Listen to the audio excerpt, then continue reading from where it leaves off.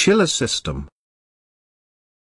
Centralized air conditioning system used for large cooling capacity. Usually for commercial purposes, ChillerSystem consists of three main cycles, which are refrigerant cycle, chilled water cycle, and condenser water cycle. The components that are involved in refrigerant cycle are compressor, condenser, filter dryer, expansion valve and evaporator. For chilled water cycle, the component which involved are air handling unit and water pump. In condenser water cycle, the component that are needed for the process are cooling tower and water pump. Refrigerant cycle. Refrigerant cycle consists of four basic components, which are compressor, condenser, expansion device and evaporator. An additional component called filter dryer also included in the system. Compressor. Compressor works to increase the pressure of the refrigerant. In addition, it also serves to increase the temperature of the refrigerant higher than the temperature of condenser water so that the heat transfer can occur in the condenser. The refrigerant enters the compressor with low pressure gas and out with a high pressure gas condition. Type of compressor used was scroll hermetic type. Scroll compressor works based on gas at low pressure and temperature enter the suction line and go into the compressor. The low pressure and temperature gas is pressurized by the scroll compressor to high pressure and temperature gas. The high pressure and temperature gas is then passed through the discharge line and then go into the condenser. Condenser. The refrigerant in high pressure gas will be enter the condenser at a temperature higher than the temperature of condenser water. In condenser, the heat will be eliminated to the condenser water from the cooling tower through the process of convection and conduction. After the heat is removed, the refrigerant in high pressure gas is condensed into a high pressure liquid when out of the condenser. Condenser most commonly used is shell and tube type. Water is flowing through the tube while refrigerant liquid flooded in the shell. Filter dryer. Before the refrigerant flow to the next main component, it will be passes through an additional component called dryer. Dryer acts as a dirt filter and absorb if there is moisture in the refrigerant. This ensures that refrigerant is clean and dry before entering the expansion valve. Expansion valve. Expansion valve serves to reduce the pressure and control the flow of refrigerant going into the evaporator. When the pressure of refrigerant has declined drastically, the temperature will drop dramatically, which is lower than chilled water temperature. In a centralized system, expansion device DXV thermal expansion valve type is used. It works according to the temperature of the refrigerant which comes out from the evaporator. Sensing bulb placed on outflow of the evaporator works to detect temperature of the refrigerant and sends a signal to TXV. Needle valve in the TXV will control the flow of refrigerant based on the transmitted signal. Evaporator. The refrigerant in low-pressure liquid form coming out from the expansion valve will flow into the evaporator at low temperature. In evaporator, the heat from the chilled water which comes out from the air handling unit will be absorbed by the refrigerant due to the temperature difference produced. When the liquid refrigerant with low temperature and pressure absorb heat from the chilled water, the refrigerant will evaporate to low-pressure gas. The evaporator most commonly is used shell and tube type, where the refrigerant flow in the tube and the water flooded the shell. The evaporator is insulated with an insulation to reduce heat transfer. The refrigerant in low-pressure gas will return to the compressor and continue to the next cycle.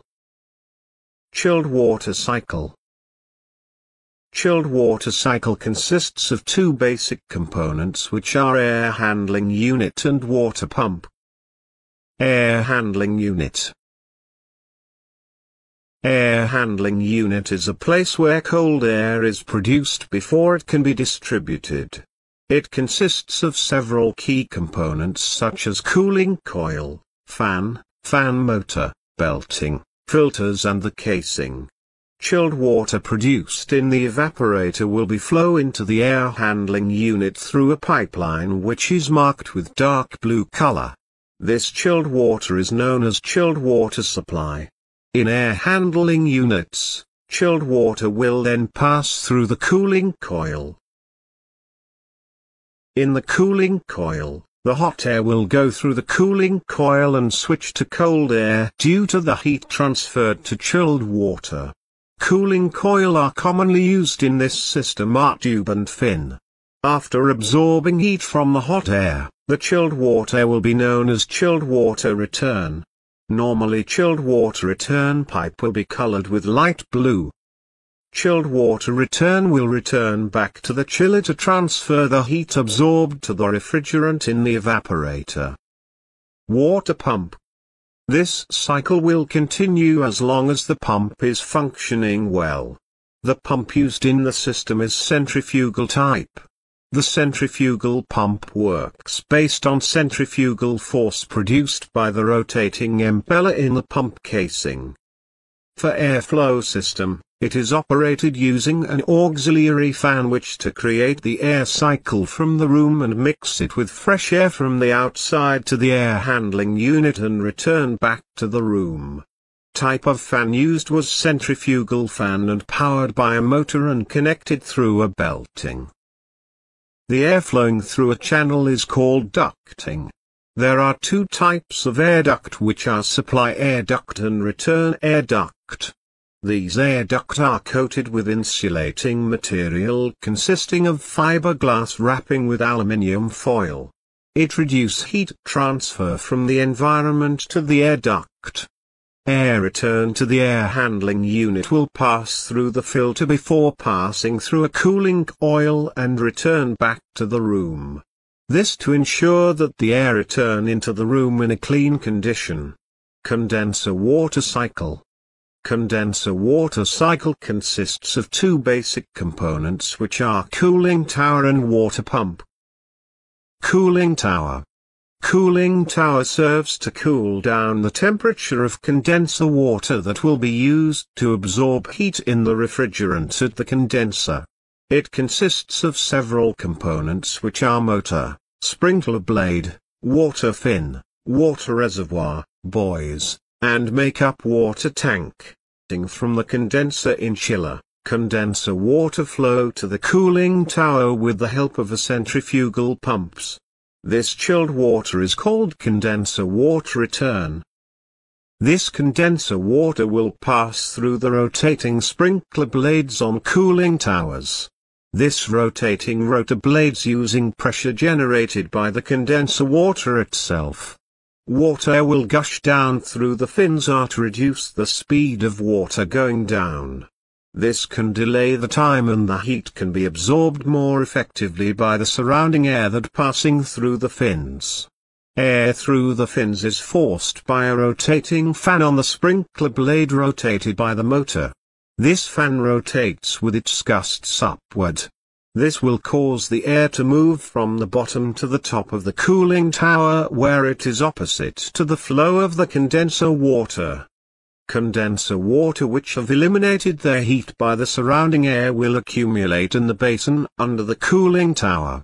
Condenser water that flowing out from cooling tower to the chiller is called condenser water supply.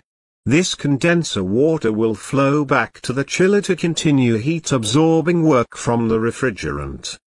The buoy system at the water basin is connected to the make-up water tank. It works for adding water when the water level in the basin decreases at certain level due to evaporation.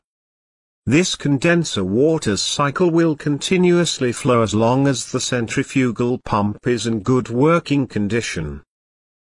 This explanation hopefully will enhance the student comprehension regarding the system.